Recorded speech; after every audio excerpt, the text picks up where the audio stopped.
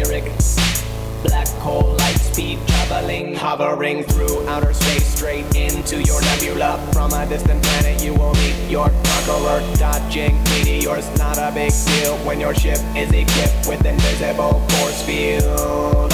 Human race decimate, we provided you with intellect, but you failed to educate. Your brains are inherently inferior. I study them in my UFO interior.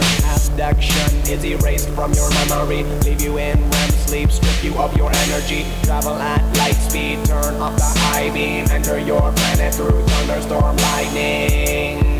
You will never see it coming. Pit stop at planet Nibiru, pick up the Anunnaki and discuss mayhem with the Earth Illuminati. No one will be saved, not a single human body. Robot technology, not Scientology. That is a false dichotomy.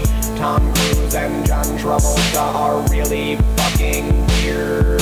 But back to the Earth, Armageddon, yup, Armageddon close now. Leave your planet intact, know how. Got the humanistic flow now. Human rappers are the snow, I'm the motherfucking snowplow. With the information I can access, I can run things 900 to 1200 times better than any human.